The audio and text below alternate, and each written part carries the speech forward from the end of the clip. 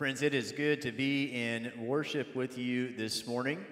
I especially like in that song that we just sang how it says in one of the stanzas, word of life, because the word of Scripture brings life and gives life. Remember in the Gospel of John, it starts out with, in the beginning was the Word was God, and the Word was with God. With that being said, let's go ahead and jump into our Scripture and our sermon for today. We're going to begin with kind of a reflection, a question. There are times in life when you might feel, when we all feel at one time or another, that we are searching for something. We are looking for a branch of wisdom, a word that can help us feel grounded, something that can help us feel complete, something that can help us feel tethered and safe and based in reality. So what do we do, right? Marketing people love this. This is what our culture thrives on. We read the latest books on happiness. We might try meditation or a new hobby, maybe see a counselor, someone to talk to, and all of that is good. All of it is needed. We need to be active and alive and have someone with a non-judgmental voice walk with us and talk with us. But what we also need, in addition to all of that, is something that has been tested for thousands of years and is not just the latest fad. Something that we know works from generation to generation. And so in our scripture for today, taken from the book of Proverbs, it portrays God as being personified as a woman standing on a street corner. Listen to these words. The book of Proverbs says, "Lady Wisdom goes out in the street and shouts. At the town center, she makes her speech. In the middle of the traffic, she takes her stand. At the busiest corner, she calls out, 'Simpletons, how long will you wallow in ignorance? Cynics, how long will you feed your cynicism? Idiots, how long will you refuse to learn?'" I'm not exactly sure how that's translated in the Hebrew, by the way. "About face, I can revise your life. Look, I am ready to pour out my spirit on you. I'm ready to tell you all I know." Now, that version of Proverbs is taken from Eugene Peterson's translation of the Message, and it's a little more, perhaps, conversational or contemporary than in the NRSV, but you get the point, right? God personified as personified as Lady Wisdom, is standing on the street corner in a busy street in an intersection calling out to the people. So imagine, if you can, in your mind, the busiest street corner you can think of, wherever that is. It's going to be different for everybody else. The image that instantly comes to mind for me is standing in the Bombay train station in India. That is a place like no other where the trains come in. And imagine, if you can, wherever you are, a lady standing in the middle of the intersection saying, "Pay attention. Let my spirit fall upon you. Know that I have something to give to you." In the scripture, God proclaims that the Spirit of God is ready to pour out upon us. In the next chapter of Proverbs, in chapter 2, the scripture says, from the voice of God, "If you seek my words like silver," so this is God talking to us, "if you seek my words like silver and search for understanding as for hidden treasures, then you will find the knowledge of God." In other words, there is truth more precious than gold in the words of the Bible. So this sounds good, right? But sometimes we have a hard time jumping into the Bible. Sometimes we have a hard time figuring out what it all means. It's a different language, different custom, different age, different generation. So what do we do? Kathleen Norris has written a number of books, but one of them is called Amazing Grace, and she writes in there one chapter called The Scariest Bible Story Ever. Are you ready? She recalls a conversation that she and her husband had in a local steakhouse. Now, I've met Kathleen before. We had her come one time to a church where I was, and she's a poet, and her husband's a poet. And you know that poets are artists, and artists are just a different breed. And they lived in North Dakota at her mother's old house. And so I can just picture them sitting in this steakhouse talking art and poetry with all of the local ranchers. But anyway, she's in a local steakhouse with an old-timer that she names Arlo. Arlo was, in her words, a descendant of dirt poor, I said North Dakota, it's South Dakota, a descendant of dirt poor homesteading immigrants in western South Dakota. And now, 3 generations later, Arlo and his extended family have become successful ranchers. But Arlo, as they talk about it in the steakhouse conversation dinner, was undergoing chemotherapy, and he was aware that his financial success could not help him cure the cancer completely. So they're sitting there in the steakhouse. If you've ever been in a steakhouse in South Dakota with cowboys, you know what this is like. There's not a lot of words. Arlo began talking about his grandfather, a good Presbyterian in his words. His wedding present to Arlo and to his new bride when they were married was a Bible. Arlo said to Kathleen and to her husband that he admired the Bible because it was mostly an expensive gift, bound in white leather with their names and date of their wedding set in gold lettering on the cover. Then he said this to Kathleen. He said, "I left it in its box, and it ended up in our bedroom closet.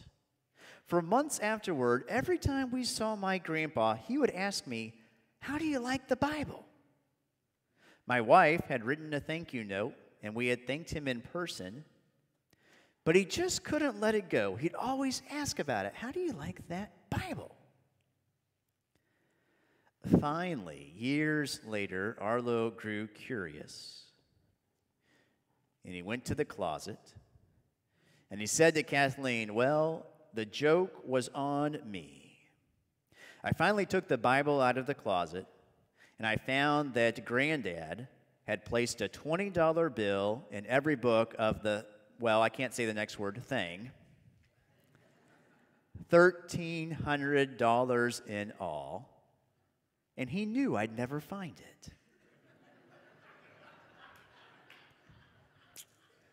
Now, why is this a scary Bible story? It's not about the lost interest or accumulated money, right? Or the possibility of lost money. It's a reminder that so easily we let go of the sacred stories of the past that are passed on from one generation to the next. Stories that can give us wisdom and knowledge in life. So what are we supposed to do? That question keeps on coming back.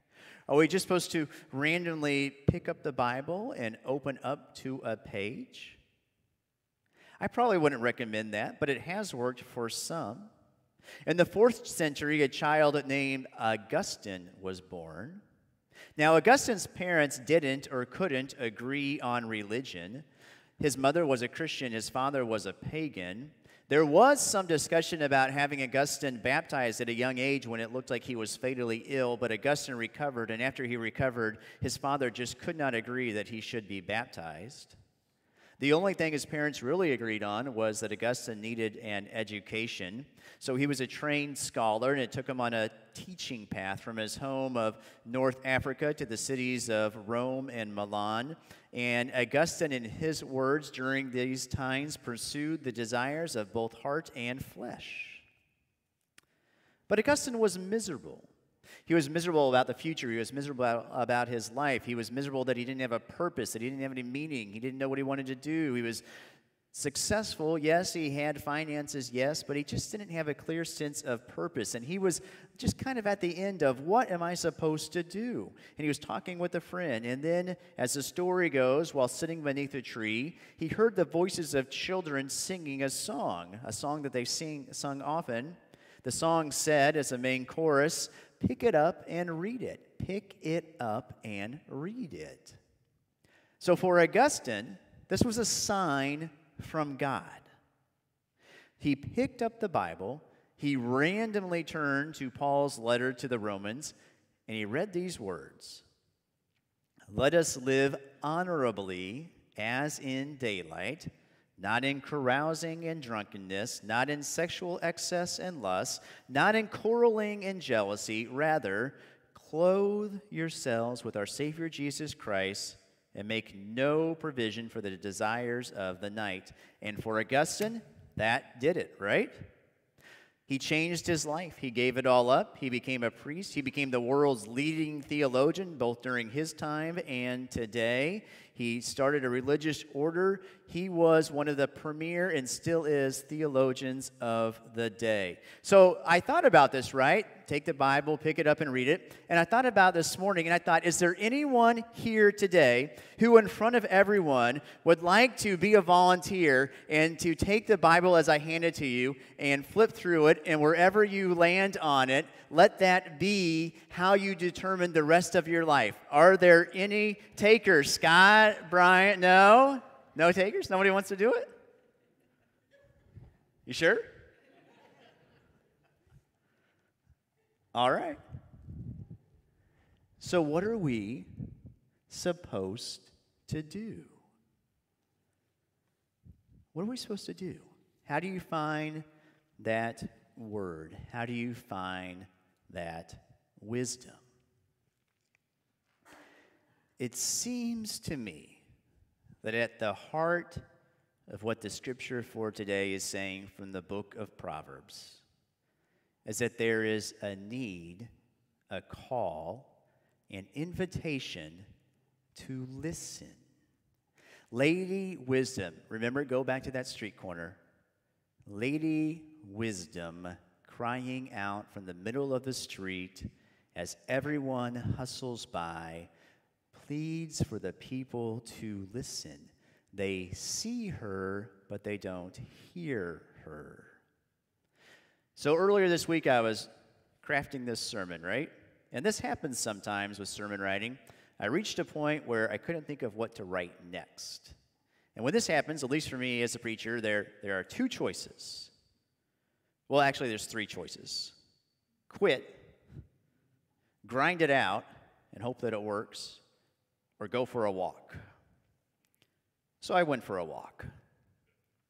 I went for a walk over to Rockwood Reservation. It's close to my house, and I think of it as my personal labyrinth. And here's why. You can get on these paths that go for a couple miles, and as long as you stay on the trail, there's really no chance of you getting lost at all.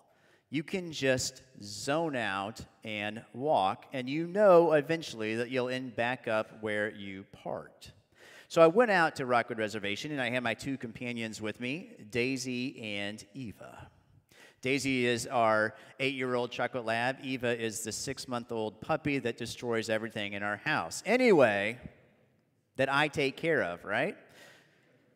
We're walking along the path, and I'm thinking about this passage. I'm thinking about Lady Wisdom. I'm thinking about what the scripture is saying for us today, for this morning. And then all of a sudden it dawns on me, I need to listen. I need to listen.